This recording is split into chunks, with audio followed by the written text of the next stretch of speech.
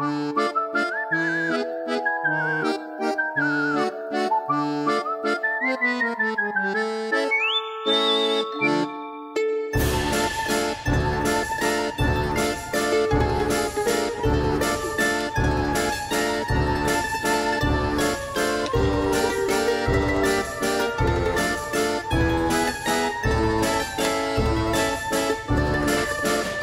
guys, my name is Em and welcome back to the start of a brand new weekly reading vlog. So today is Monday the 11th of October and I'm really excited for this reading vlog. I do have a lot on this week, but I'm also hoping to just get through so many spooky books. I read 4 books last week, which you will see in my last vlog, and I am so excited. I hope I can channel that energy and maybe even more this week.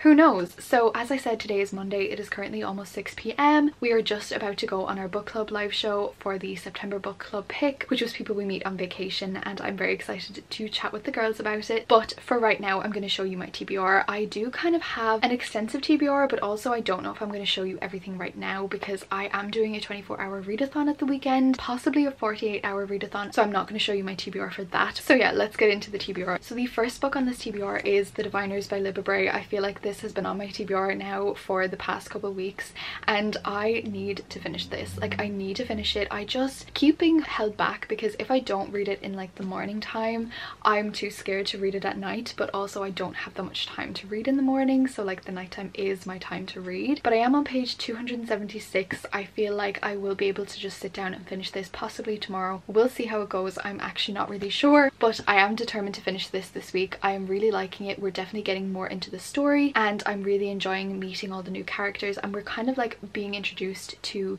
these characters very slowly and realizing that they may all have powers, which is really exciting, and I really do highly recommend this book. Then the next book on this TBR is Survive the Night by Riley Sager, another one that has been on the last couple of TBRs, but I am determined to get to it this week. This is a thriller about this girl who gets into the car with this guy who's potentially a serial killer, and it's her journey seeing if she will survive the night. I'm very excited to read this. Again, I do feel like it will be very fast because it is a thriller, and I feel like thrillers are always quite fast to read, and it's not that long either. So yeah, those are the 2 books on this TBR. I also do really want to read Kingdom of the Curse, which is arriving on Wednesday, so maybe I can manage to finish both of these books by Wednesday? Maybe not. I don't know. So yeah, that is the TBR for this week. I do have an unboxing right now of an Owl Crate box, which I'm very excited to show you. Okay, so we have the box here and I'm very excited to open it. These are probably going to be more summery themed items because these are the summer boxes. So this is July's box and the theme is Potions and Poisons, which is very exciting. I do actually know the book that is going to be in here. Okay, so the first thing we have is this box that says Owl Crate Apothecary Bibliophiles Brew, and I think that sounds amazing. Oh my god.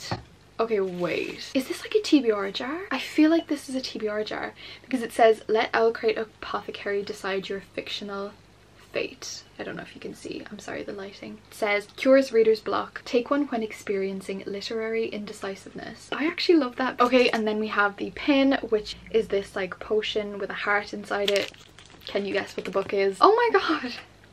Okay, so this is like an ice pop maker. Yeah, you do. I actually love this because you can just like fill it with your water or your juice. I genuinely love that. I think it's a very unique item. That's what I'm saying about Owl Crate's items. Like, they're items that you didn't even think you needed. It says Fenburn's Fatal Frozen Delicacies. Love that. And also I love that like random items in my daily life are going to be book inspired. Okay, so then we have like this hand sanitizer holder, which I think is so amazing. They also give you a bottle. It has like this little design on the front. Oh my gosh. So it's bubble bath, but it's like in this really cute kind of like oldie time bottle, and it's like a bubble bath that says Vial of Dreams High Kith Bubble Elixir.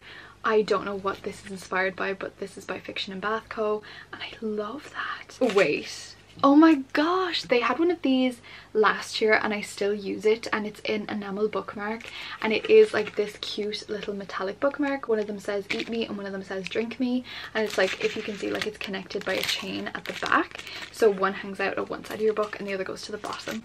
I love that so much. Oh my gosh. So that's obviously Alice in Wonderland. And then we have one final item before the book, and this appears to be some sort of like cloth. I don't know. I think it's either a tea towel or a tapestry. I don't know which. But it's really cute and it has like the names of the flowers on them. I think that's stunning. Very cute, very floral. I love it. Okay, and then we have the book. oh, I love the edition, and it's This Poison Heart by Kaylin Barron. So yeah, that is my unboxing. I love that. I think I'm gonna go right now because I have my book club discussion in like 10 minutes and I need to clean my room beforehand. But yeah, I'm really excited. I loved those items. I think they're really unique items and I can't wait to read the book as well. I do actually have the paperback edition, so I will be getting rid of one of them because I don't think it's going to be like my favorite book or anything, so we'll see. But yeah, that is it for this unboxing and I will get back to you later.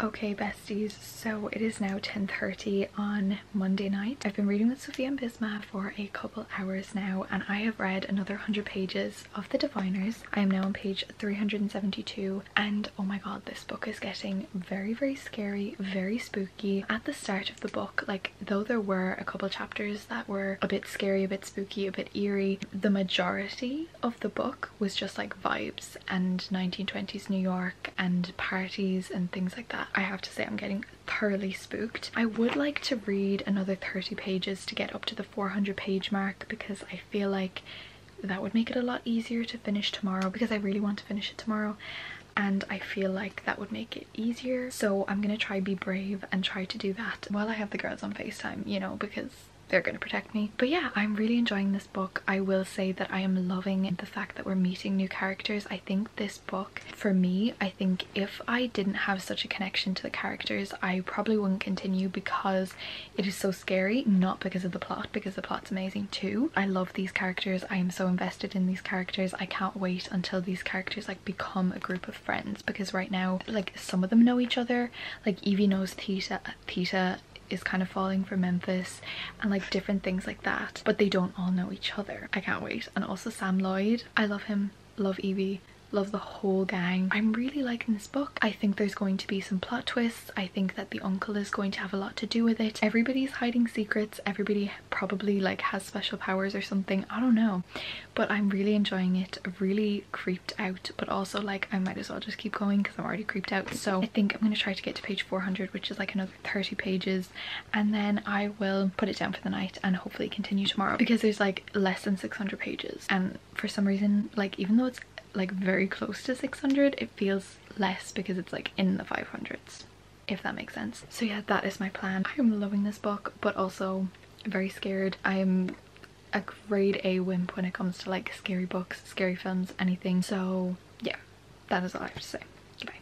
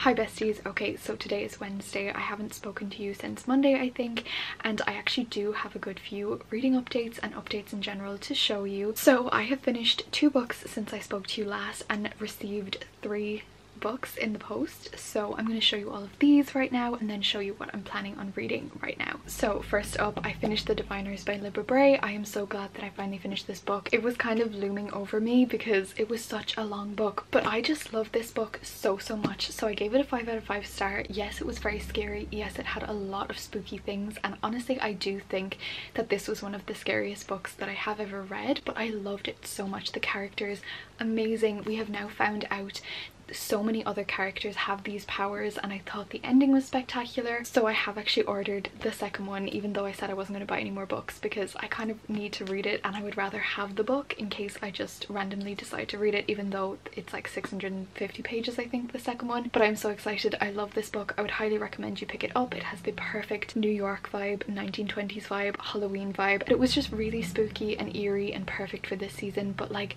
I just love the characters, and for me, when like the characters are amazing, it doesn't matter how slow the plot is, because I was reading reviews on Goodreads and a lot of people were complaining about like how slow the plot is and that a lot of sentences and pages were dragged out. I can see where they're coming from, but as I was reading I didn't actually pick up on that because I was just so invested in what was happening and the characters and like the scene settings and everything like that. So I would really recommend this book. The other book that I finished was Coraline, the graphic novel. I actually gave this a 2 out of 5 star. It was very weird. Coraline is a story that like kind of interests me but also kind of doesn't interest me, but I wanted to read the graphic novel just for the funsies and because I thought it was going to be a really quick read. It wasn't a very quick read because it was like 200 pages and quite a lot of text on the pages. It was weird. It wasn't like spooky or anything, but it was quite disturbing, and like a lot of the images were just like really weird, and I would kind of recommend it but also kind of not. I don't think it was the best art style or anything, and I didn't feel any particular way about it or anything, so I gave it a 2 star, maybe a 2.5. It wasn't that bad. And then I got 3 books in the post yesterday, which I didn't get to show you because I had an appointment yesterday and I didn't really get much time to vlog and I had such a bad headache, but I'm going to show you the books now. I also did get my amazing package from Tiny Own Creations on Etsy, which I will link down below, and I loved everything from it. I did show me like unboxing it, I just didn't talk through it because I was really tired, but you did get to see those items. Amazing. But yeah, so I have 3 books to show you and I'm very excited because I'm planning on reading all 3 of these this month. So the first one is a graphic novel and it is Delicates by Brenna Thumler. This is a sequel to Sheets, which I read last October and really liked. I'm planning on rereading Sheets and then reading this because I feel like it would be just nice to read both of them, and I have wanted this book for so long and I never could like justify spending money on a graphic novel because I read them so fast, but I really like reading them, and then the Kindle edition was only like €1 cheaper than the paperback, so I just went with the paperback and I'm so excited that I finally have this. I can't wait to read it. I may possibly read this on Halloween night. I feel like that would be perhaps a good idea, but this is about like a little ghost in like a laundromat and I don't know much else. Then the next book that I got, and I'm thinking about reading it this weekend because we are hosting a 48-hour readathon this weekend, and it is Thornhill by Pam Smye, and I'm very excited to read this. So this is a thick book. It is stunning. It's the hardcover edition, and like just look at this. It is a mix between a graphic novel and a regular book. Like it has some text but the majority of the pages are like graphic novels, and it's very thick, so I definitely think I'm gonna need like a 24-hour period to get through it, but I'm very excited. And then next up is the book that I wasn't sure if I was gonna get and then I decided to get, and anyways, Kingdom of the Cursed by Kerry Maniscalco. I think I'm going to start this either tonight or tomorrow with Sophia, and I'm very excited because we read Kingdom of the Wicked together this month. We really liked it apart from the ending, so I'm very excited to read this because this is new adult, whereas the first one was young adult, and I feel like that level of like maturity was what was missing in the first one, so I'm very excited about this. However, my edition doesn't have the map that I keep seeing pictures of everywhere, so quite disappointed about that. But also I do have the Fairy Loot edition pre-ordered, which will be coming in like December, so I might either give away this book or maybe just have 2 copies. I kind of want to annotate this, and I don't obviously want to annotate the special edition because I don't know, I'm just always afraid to annotate special editions. But yeah, those are the books. So this morning, as I was doing some uploading and editing and things like that, I was listening to an audiobook, and the audiobook I was listening to was Horror Store by Grady Hendrix. I have like about an hour left on the audio, so I do think I will finish it while I'm doing some bullet journaling or something like that. But I'm kind of liking it, kind of not. It's kind of like set in like an IKEA-esque shop, and there's a lot of supernatural kind of weird things going on, and someone keeps breaking into the store, so the bosses make all of these staff stay overnight in the store to see what's happening, and it's very spooky, very creepy, and I have like an hour left and I'm liking it, but nothing special. I think it's gonna be like maybe a 3-star, I don't know. Maybe it's just because it's on audio and I just want to get through it really fast, but I will get back to you more when I finish it. And then I think I may start Survive the Night by Riley Sager. I keep mentioning this book and keep not wanting to pick it up because for some reason I'm just not in like a thriller mood, but I also really want to read this because I know I'm gonna like it, so I might start a chapter now. It's currently 2 p.m. I have 2 hours until I go in to visit my nana, and I'm thinking about maybe reading some of this beforehand because I feel like that would be nice. See how it is, see how fast it is, and maybe I can finish it tonight. That's a bit ambitious, but maybe I can finish it tonight and then I can start Kingdom of the Cursed tomorrow. But we're gonna see how it goes. And yeah, I'm gonna stop talking right now and get back to you later. Okay, so I started Survive the Night and I'm 25 pages in. Already I have some thoughts. So she's just gotten into the car with the stranger from like the rideshare board or whatever. You know when like a thriller book desperately tries to make you believe that this person is guilty, like they will show you every single sign and red flag that this person is guilty, but like because you know that it can't be that obvious, you know that they're not guilty. That is what's happening right now. Like our main character's friend has been murdered by this random person on campus. They don't know who it is, they have not been caught, and she decides to get in the car with a stranger from that school. But also she has no proof that he is from that school. And in the first like 20 pages, she's just gotten in the car. He won't let her see the inside of like the boot of the car, the trunk. He will not let her see there. He stood to an angle so that it would be blocked off. He was wearing the exact same clothes as when she saw him first a few days ago. And also she said that his car looks like he just came back from getting it fully serviced and cleaned and hoovered and everything. So like, does that not sound like a crime scene? It does. So why is she still in the car? I can't deal with stupidity in books with a main character when they just overlook every single sketchy thing that's happening. She's just like, yeah, it's fine, you know, it's good. So I'll keep reading, but if I'm not feeling it, I think I'm gonna put it down for a while. So I have now read up to page 70 in Survive the Night, which is like into the second hour. The book started at 9 p.m. and now we're at 10 p.m. So I think my goal for today, unless I like somehow get some random energy tonight and decide to read the whole thing, is just to get up to 11 p.m, which is like another 70 pages, which I think would be quite productive, would be quite an achievement. I will say that it's like a very fast read, a very easy read, which is what I was looking for, what I kind of expected, but I don't know if it's going to be amazing just yet. Riley Sager has this thing that he puts in his books, and I've only read one of his books, so maybe I'm wrong, maybe it just happens to be the 2 that I picked up, but basically the trope is that the main character doesn't remember what happened on the night of the incident of the book. You know what I mean? Like something is preventing them from remembering what happened, and if they remembered what happened, the whole crime would be fixed and solved, which is quite a frustrating like plot point because you have no explanation for why things are the way they are except for the fact that the main character doesn't want to remember them or can't remember them, and then in the very end, just as the killer is about to strike or something, then they remember them, which for me just doesn't really do much for me because like I would rather like some sort of betrayal happen rather than just like, oh, I don't want to remember because it's too scarring, which I understand happens with PTSD, but I don't think it's a good enough trope in a thriller. But yeah, I'm gonna go right now and then I will come back to you later if I read anymore. Hello besties! Okay, so it is currently Thursday evening about 6 p.m. So this morning I had a dentist appointment, which is never pleasant. Like it was quite hard, and up until like about an hour ago I couldn't open my jaw, so this is kind of the first that I'm speaking today because I literally couldn't speak. So yeah, I wanted to give you a reading update because I did read some more last night of Survive the Night. I read a little bit more, but I was starting to get like really tired. Like, it's not scary, but also when you're reading about like a potential serial killer at like 1 in the morning, it's never a good idea, you know what I mean? So I got up to page 112. It's a good book, it's okay. I think it definitely did pick up. At the start I was just thinking like, oh my god, this main character is so dumb. I hate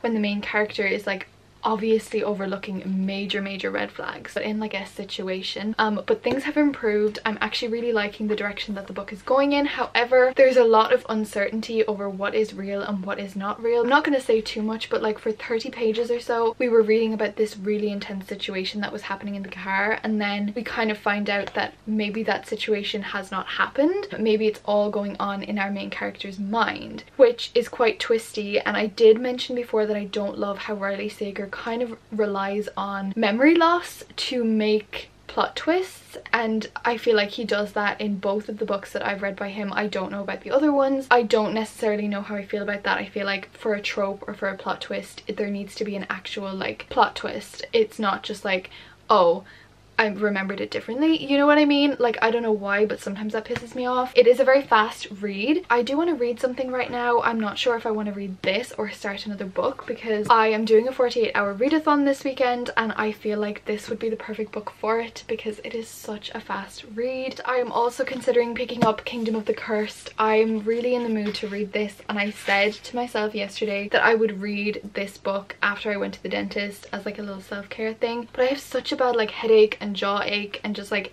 face ache that I don't know if I'm in the headspace to read a fantasy. But also there's like no difference from scrolling through TikTok and this. But these are the two books that I'm reading and I'm loving, and I cannot wait to finish them both, even though I've not even started this one, but you know what I mean. Today after the dentist, it's right beside a very small bookshop, so I went in there. We only had like 5 minutes before we had to go, and I was feeling quite like dizzy and nauseous, so we didn't stay too long. But my mom did buy me one book because that's kind of like been a tradition of ours since I went to the dentist, like for the first time when I was like, I don't know, 7. I don't know what age you go to the dentist, but she got me this book. It's called Hidden. It's about survivors of the Holocaust, but I believe that these are children's stories, and I feel like this is going to be just very hard hitting. And usually in the winter months I do read a lot more historical fiction. I'm hoping to get back into reading historical fictions because we're studying the Holocaust and World War II in history class right now, and my teacher has said it would help to like watch some movies and read books about the Holocaust, and that is what I am doing. So it's educational. But yeah, I'm gonna stop talking right now and I'm going to go possibly read. Hope you're having an amazing week. Hello besties! So it is Friday today. It is currently 2:42 in the afternoon. You can see Misty behind me. I just wanted to come on to say I will be ending this vlog today. I do have like a couple more things to say, but I will be ending it today because me and the girls are doing a fun spooky 48-hour readathon starting tonight and going until Sunday night. So that is why I'll be ending this vlog. But first of all, I wanted to read a little bit more and update you a little bit more because I feel like in the second half of the week I just had so much going on and so many appointments and so much schoolwork that I didn't actually get to read anything. So I just want to give you a quick reading update before the readathon. And yeah, so first of all, I got a book in the post today, and it is Lair of Dreams by Libba Bray, which is the second Diviner book, and I'm really excited to read this. I may get to it maybe next week. I do have another very big TBR for next week, and next week is actually my last kind of spooky week because my cousin is coming over next weekend and we're going to spend then the following week together, so I'm not going to be reading anything. So anything I want to do in October kind of has to be done next week. So let me tell you my reading updates. Yesterday I did kind of start Kingdom of the Cursed by Kerry Maniscalco because I had gotten home from my dentist appointment and I was like, you know what, I need some self-care, I need some wrath in my life. And I didn't get to read that much because me and my mum ended up watching some Fear Street instead, which is amazing. We have one movie left and we're probably going to watch that tonight. But I did get up to page 22. I am liking it already. I have some theories over what I think is going to happen, but I'm really enjoying it, and I am hoping to read a little bit today. But again, I don't necessarily know if this is going to be on my readathon TBR, so anything I read today I probably won't finish it this weekend, but I will read as much as I can and then maybe finish it like Monday or Tuesday next week. But yeah, we'll see. I'm really enjoying this book and I cannot wait to see how it ends up. So actually my main goal for right now and for today is to read some more of Survive the Night by Riley Sager. I'm actually planning on finishing this during the 48-hour readathon because I feel like with a thriller it's a very, very fast read and I should be able to get through it. I'm currently on page 112 and I want to get up to page 200 before the readathon. So yeah, that is my plan for the rest of the day. I will update you maybe one more time just to give you a final wrap up before I end the vlog, but I'm very excited. So right now I'm going to finish my work that I have to do and then I'm going to move on to survive the night and hopefully read another little bit before this evening. So yeah, I'm really excited and I will get back to you later.